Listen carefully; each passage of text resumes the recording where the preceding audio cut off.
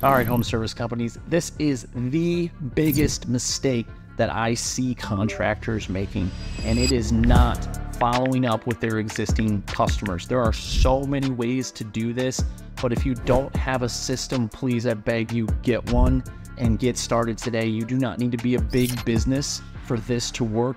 You just need some customers and ideally some sort of a CRM. And then you need to follow up with these people, follow up on every estimate, follow up on anybody that didn't book with you, follow up on people that canceled jobs, follow up on people you haven't seen in a year. Create a system where you are always reaching out to customers. So that way, when you get new leads coming in or existing customers that call you because they have a demand problem, you are already shaking these trees, money trees, ideally, where leads are going to fall out or dollar bills are going to fall out, because that's what happens when you follow up with people. All of a sudden, people are like, oh yeah, I did want to book that service. So definitely make sure that you are doing that and have a system. If you need help with that, reach out to us and I'll be happy to walk you through it.